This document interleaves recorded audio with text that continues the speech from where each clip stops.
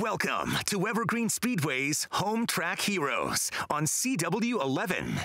Hello, everyone, and welcome to the first broadcast of Evergreen Speedway's Home Track Heroes. My name is Steve Mortland, and happy to be joined by Jeff Knight. And Jeff, you know, you have been through many an opening night in your career here at Evergreen Speedway. What is it that these guys are going through before they hop in the car? Man, I'm telling you, the drivers, the crews, everybody is just excited to be at the track. It's a unique year, 2020, getting started so late in the season.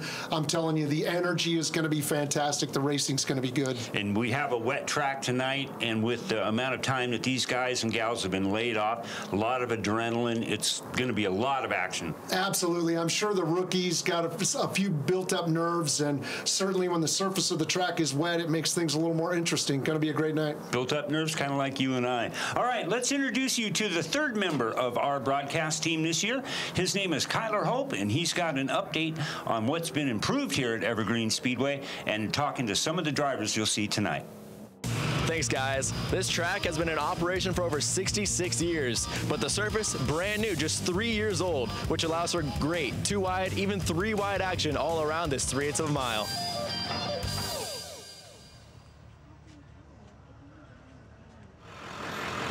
Jason Majors' fast time rolling out here for the main event. What are your thoughts as the defending champion coming back with Pro 4 trucks, and got a ton of new competitors here, four or five new trucks rolling out? Yeah, you know, it's good to see some new trucks being built. We just want to pick up right where we left off last season. Won 2 championships in a row. We got to defend that. So number 22 Popeye Energy Chevrolet's pretty good today. We got her dialed in. Jason Majors feeling confident rolling out for the main event. All right, Thomas Stanford here, fast time, and you're going to be rolling off a little bit mid-pack with the invert. What are your overall thoughts with this extended off-season, and now your car is extra fast? Well, we put in a lot of hours over the winter, and so it's nice to see it pay off. I mean, that was the hardest part about sitting at home all year was, you know, we wanted to get to the track and see if what we did was actually going to work. So it did. New track record, so we can't be upset with that. I mean, that's pretty awesome. Now it's just go out there, try to finish, and I think we've got a race car that can win the race. How much would it mean to you to win the first mini stock main event back in action after this long off season? It'd mean a lot. I mean, you know, just the extended break means everyone worked even harder, and so to come back means we did the best, I guess, and we prepared the most, and so I think it's a good reflection on the team, the car, and yeah, it'd be awesome.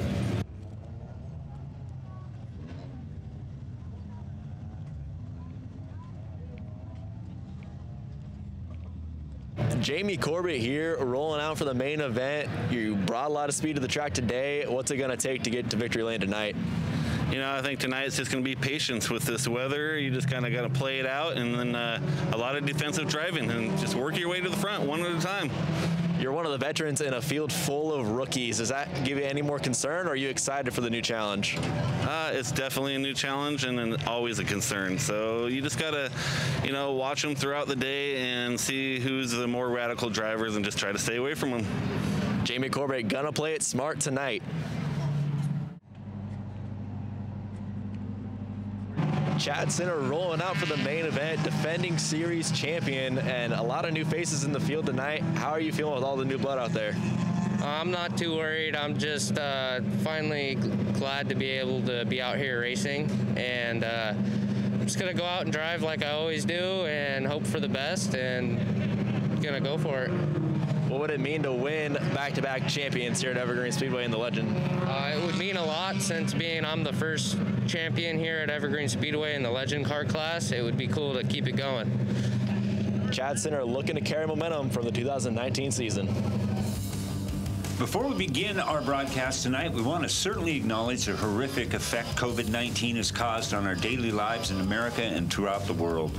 We feel very privileged to be showcasing local racing talent on a live stage, but much has changed in our lives, and everything in the racing industry has also changed. From no fans in the grandstands to temperature checking every participant to proper PPE and social distancing, mandatory safeguards are in effect to help stop the spread of this disease. Tonight, we will feature several of the home track classes performing here at Evergreen Speedway.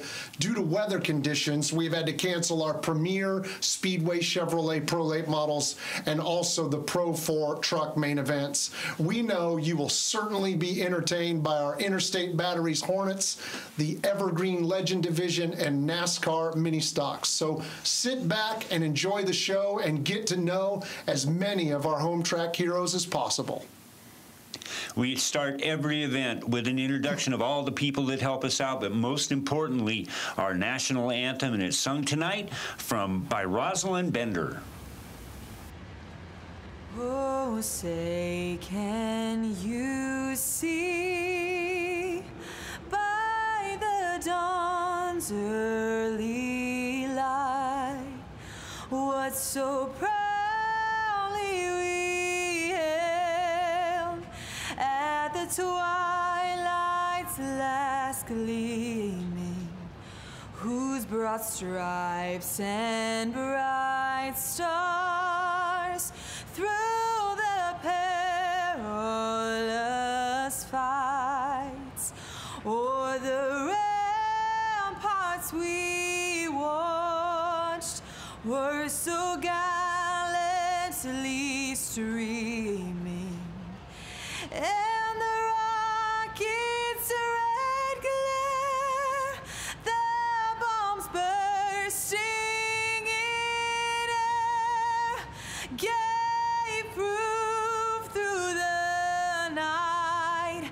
that our flag was still there. Oh, say, does that star-spangled banner yet wave for the land of the free and the home of the brave?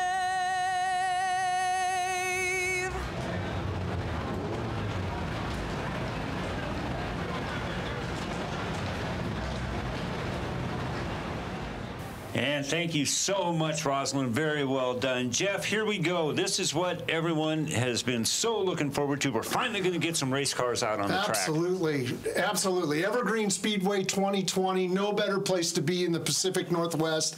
Race season in the summertime. We're kicking it off with a little rain, but it's going to be awesome. In Washington, what else are you going to do, right? You're not going to escape the rain. That's absolutely right. First up is our Hornet Heat Race, and this is going to be such a fun class. You guys are going to be entertained by the races that these guys are going to put on all season long. And let's bring you the starting lineup for this heat. Starting off on the front row in the number 10H car, her name is Peyton Maybury, and outside of Peyton in the number 84, young man's name is Steven Dotson. In the number 14 car on the inside second row, Austin Kramer. In the 025 car is Trent Gillespie, and in the inside of the third row, Damon Claiborne in car number 143. Outside of Damon is the number 15 of Matt Snyder. And then row number 4 inside, Mike Gardner. Outside of row 4, McKenna Cox, a daughter of the great Cox family that's been at Evergreen Speedway a long time. Pulling up on the last row inside, Blaine Manning. And number 23, Royce Tanner. All right. Thank you, Jeff. And that's your lineup for this heat race for our Interstate Battery Hornets. And it's really important to give Interstate Battery a lot of props. They've been behind this division since they virtually came on board close to 20 years ago here at Evergreen Speedway. And these are the development of these cars. And you saw them when they first came out. Absolutely. They were yellow and black, and they had radios that worked in them, and they had defrosters and brake lights. And the way that they've morphed into what you see out here has just been so much fun to watch. Yeah, if you've ever wanted to drive a race car, like the Interstate Hornets, Interstate Battery Hornets are a great entry level. You can find these cars in classifieds, modify them. It doesn't take a lot to get them set up safe, so you can come out here and turn some laps wide open. All right, here we go, Jeff. First green flag of 2020 right here for our Interstate Battery Hornets, and it's almost a mess right from the very get-go. As we see it's all turned around. Peyton Mayberry getting spun around and getting a little bit excited. First yellow of 2020 as well. So first green, first yellow. Peyton Mayberry, first year driving a Hornet, first race, and you sometimes find the coefficient of friction in turn one on your first green flag. Yeah, that's why we have Jeff here. He brings all the science into it. It's just outstanding. You know, Jeff, you brought up one really cool point, and we're going to focus on this all season long. The amount of families that come out here and have been a big part of Evergreen Speedway since day one, 66 years ago. Yeah, Evergreen Speedway is really a place that fosters strong families. Being a son of this city and coming to this track since I was a little boy, I used to come here with my dad and watch the greats of NASCAR and the Winston 500 back in the 80s. Man, if you want a family sport, racing is it. That's it. That's exactly right. And McKenna Cox is an absolutely perfect example, as Jeff mentioned on the opening. Her dad, Mr. Excitement, Steve Cox, absolutely one of the best pure figure 8 racers you'll ever want to see. It's been kind of fun to watch him deal with Dawson, his son, who's done so incredibly well. We'll see him later on tonight, and coaching McKenna too. Yes, absolutely. Dawson's running pro late models this year, and he has stepped up from this class to the street stock class and now the pro late model class, and he's a real talent, comes from a talented family of racers. Former champion in this division too. All right, let's get him lined back up. As we talked earlier, Peyton Mayberry will do a full field restart on this one with the 84 of Steve Dotson, Austin Kramer, and Trent Gillespie are going to make up the second row. Damon Claiborne and Matt Snyder will make up row 3. Mike Gardner in the 32, and McKenna Cox, who we talked about earlier, will make up row 4. Blaine Manning and Royce Tanner will make up the field, and we've got see them lined up now. What's really cool about these guys too, they get to run a track completely different than any other division out here. Yes, exactly. The configurations change often for the Interstate Battery Hornets. So they have one that's called the boot, and then they do different things all throughout. And here we go. We're taking the green right now. That's right. We've got another start, and let's see if they can make it a good turn 1 here on the road course. I think we've got maybe 6 or 7 turns on this course, so we'll try and keep track of it as best we can. Right now, they're out of turn number 2 on the 3/8 mile backstretch, which is one of the tracks we'll be using tonight along with this road course. As you see the number 24 car right there in your picture, McKenna Cox, as we look at that pile as they come out of the final turn to have got 1 lap in the books, and it's been a fun one as they come into turn number 1.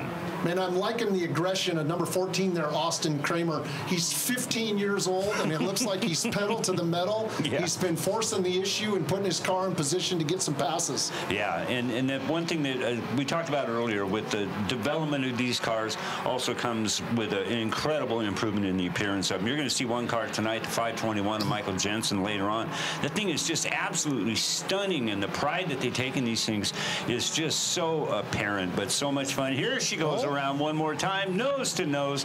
McKenna Cox, Peyton Mayberry in the 10, and the 025 car of Trent Gillespie nose to nose, and that will bring out another caution as well. Look at McKenna, or look at Peyton get backed up, and that's one cool thing. They kind of tend to hold off sometimes on the yellow flags on these to let them get going. They do. They do. I think we're still green. Everybody's digging. It looks like it's a battle up front here, and excellent racing. Lots of car control going on.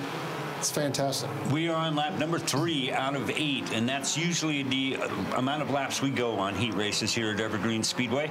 So 4 to go when they come across the line, and the actual start-finish line, you can see it is at the flag stand, but they time it at that mark going across the track as they have transponders on these cars, so you can tell what miles per hour are if you have that program. It's a pretty cool way to watch the racing. It just really enhances the experience. Here's Matt Snyder in the number 15 heading down the backstretch. much. And what's really cool to see, too, and I think these guys pick it up from what you guys do, Jeff, on the 5/8. They kind of tend to wash the track out wide a bit on the backstretch. You'll see them kick up some dirt. But they're all wound up now and really doing a nice job as they hit into one. Well, the key, you want to keep the RPMs up as high as you can, so you keep the horsepower digging at the track. And so widen and opening up your entry on corner entry, and then opening up a little bit on corner exit makes the corner a little flatter and allows you to keep the thing spooled up real good. Yeah, it's all. And he made that mass rotation comment earlier. That's where it all applies. As we got a good battle shaping up here as they go into turn number 1, the 43 car. Yeah, that's the 143 at Damon Claiborne. And interesting to note, this is his first Hornet race right here. He comes from an autocross background, which we run here at Evergreen Speedway on Sundays. And you can bring your street car out and run it through a safety check and run autocross, a time event. But here Damon is, and he's really got command of this field right now. He does. It's the final lap of our first Interstate Battery Hornet Heat Race of 2020. It's Damon Claiborne, as Jeff mentioned, first Hornet race. And he's going to look to, he'll be pretty impressive this year. Matt Snyder in the second spot as we see the checkered flag out. Congratulations, Damon Claiborne, first win on CW11. And look at this, Jeff, as they are first Hornet race, and there's a big wreck coming off of turn 4 there right at the start. Oh, and another whack. Mike Gardner. Peyton Mayberry, first night in a race car. Oh, man. Hornet here got spun out in lap 1 and got hit coming to the stripe. First checkered, first red. Boy, this has been there's the replay. Hard hit. Yeah, hard hit right there. Well, you're going to see coming into this shot some incredible work by some people we're going to talk about all week long. You have really been, these guys have helped you a lot over your career, and that's the Cascade push trucks and the EMTs. Absolutely. We can't do this sport without push trucks and EMTs. Very important. Well, you see they're checking out Peyton in her car. Mike Gardner kind of was able to drive away from this, but they'll still get checked out. And there you have it, Interstate Batteries. Thank you so much for bringing the Hornet race. And with that, we're going to take a break. We're going to come right back with more racing action coming to you from Evergreen Speedway.